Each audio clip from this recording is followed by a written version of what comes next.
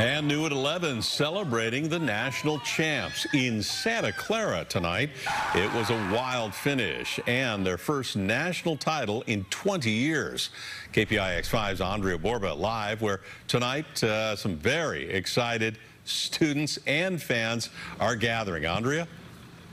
Well, Ken and Elizabeth, it's a good thing that finals are not this week on this campus, because people are very excited and celebrating here after an epic double overtime tie that had to go to penalty kicks before the Lady Broncos won the national title. In a sudden death penalty kick shootout. Santa Clara, you are national champions! The Santa Clara women's soccer team, an underdog, ranked number 11 in the country, won their second national title, defeating number 1 Florida State. There was a watch party for Santa Clara students and alums at PayPal Park, home of the earthquakes. Those girls out there just carrying on the Santa Clara legacy.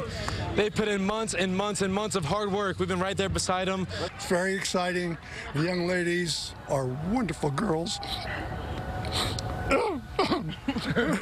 And they deserve it. In North Carolina, members of the 2001 team that brought the national title home to Santa Clara the first time were in the stands. Just really proud of what these women have accomplished, especially in our county, where there were so many restrictions for so long. To see the adversity that they've overcome is really special.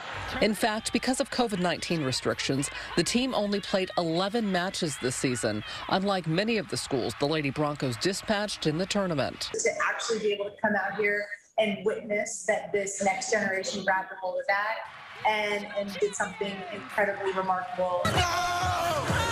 Back in Santa Clara, the celebration spilled into the streets off campus. I don't think either of us are going to have voices tomorrow.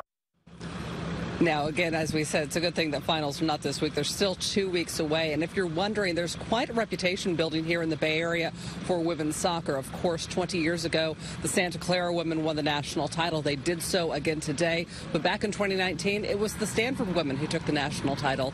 Ken and Elizabeth, this is perhaps the place to be watching if you want to know who might be on the national team in the future. Wow. It's pretty exciting. A lot of support here for women's soccer. Congratulations to the Broncos.